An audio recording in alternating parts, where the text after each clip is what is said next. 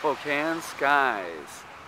Friday, August 3rd, 2018, 4:03 p.m. And look, it's changed since last time. It's more like, almost like the sky's more whitish. Seems like maybe a lot of those clouds maybe widened out and stretched out. I don't know. The sky was much bluer earlier. Black hole getting through. I don't know. Quite a difference from last time though. So make sure to keep looking up, because you never know if those clouds you saw a few hours ago are still going to be around, or if possibly maybe they've dispersed to make the sky more whitish than blue. Make sure to keep looking up. Spokanes Skies at the Y, Heritage Square Shopping Center. Ooh, black.